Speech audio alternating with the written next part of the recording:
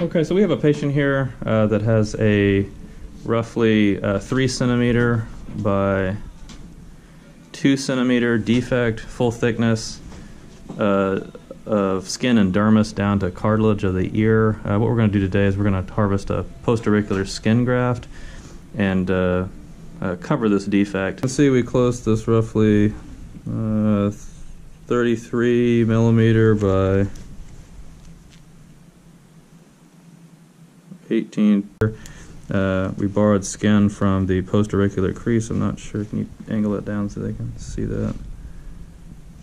And this closed quite nicely. What I've done is I've sewn in a zero-form bolster. This does 2 things. It protects the graft from trauma, but also it's going to, I've got 3 horizontal mattress sutures. It's going to keep the graft from any shear forces that will disrupt the blood supply.